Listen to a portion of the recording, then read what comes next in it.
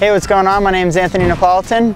We are in Greenville, North Carolina at the JC Skate Park, and I'm going to be teaching you tuck no-handed airs today. So the first thing you're going to want to do is find a quarter that you're pretty comfortable with airing. This quarter needs to be a quarter that you can get at least 3 feet out of in order to get your hands on and off safely. You're also going to want to start off by getting your tuck no-handers on the box jump or at the trails. Whatever you like to do tuck no-handers on, you're going to want to make sure that you have those really dialed in also. In order to figure out the timing for tuck no-handers on quarter pipes, you're going to want to start airing the quarter and kind of bringing the bike into you without taking your hands off.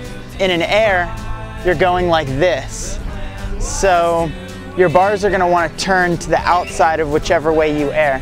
So basically, when you're getting into your tuck no-handed position on the quarter pipe, you're going to want to go up the quarter, pull out of the ramp, put the bars in your waist area, kind of lock your knees in a little bit, and just feel that out a couple times. Make sure that the bars are where you want them. Make sure you're feeling balanced in the air. Just make sure it feels good. If it doesn't feel good, then you're going to want to try and do this a few more times until it starts to feel proper. So once you've felt out the tuck no-hander positioning, you're going to want to start to take the hands off a bit.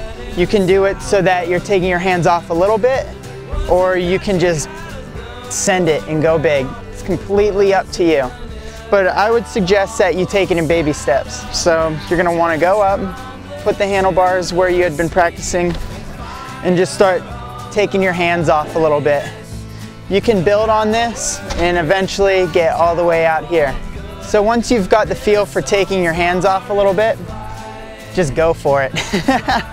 You can do it as long or as quick as you want to. It really just depends on how much air you have on the quarter. Pop out the quarter, put the bars in your lap, take your hands off, put them back on the bars, and just straighten your arms and get ready to come back into the quarter and ride away smooth. All right, so that pretty much wraps up tuck no-handers. When you guys are learning this trick, just remember to wear all your safety gear. Get loose, have fun, keep riding.